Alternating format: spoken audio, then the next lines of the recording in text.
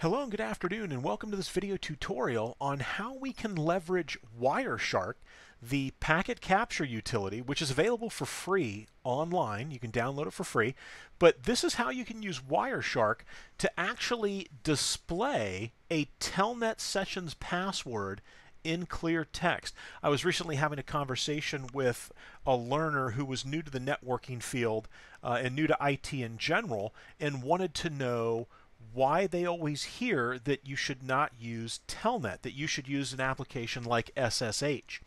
And so I was explaining to them that in Telnet, the password is actually communicated in clear text, and you can actually capture and view those frames right in the Wireshark application. So let's go ahead, let's kick off a trace here. So I'm basically just going to Telnet between two routers. I am doing a span session on my Cisco Catalyst, I believe it's a 3750 switch. You can see we've got some EIGRP activity, OSPF, all kinds of stuff going on here, ICMP v6. So let's jump onto our routers and let me exit off here. So I'm on router 7 right now, and I'm simply going to say Telnet to 192.168.55.10. My username is Travis. The password is capital ABC. And there you go. So let's come back over here. Let me stop the capture. And let's go ahead and take a look at some of this Telnet data here. And you can see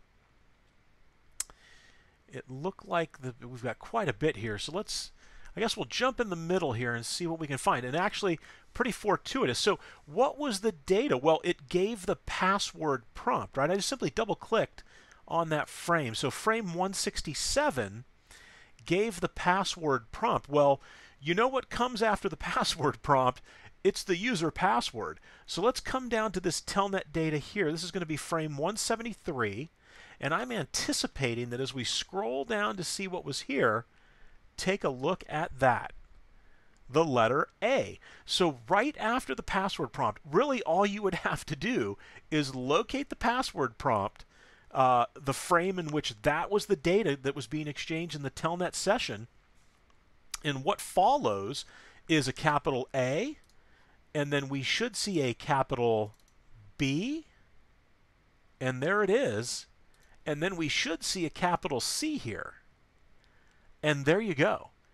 That is the password that was typed in as we did the Telnet session.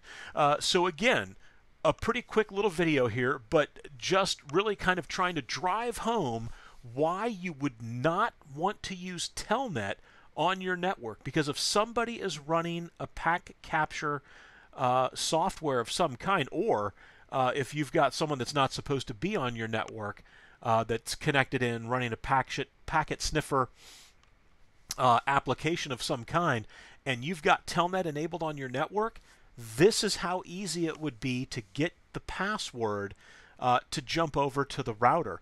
And in fact, let's see if the enable password would show up as well. So let me kick this off again. Let's see what happens, because I'm telnetted onto the router.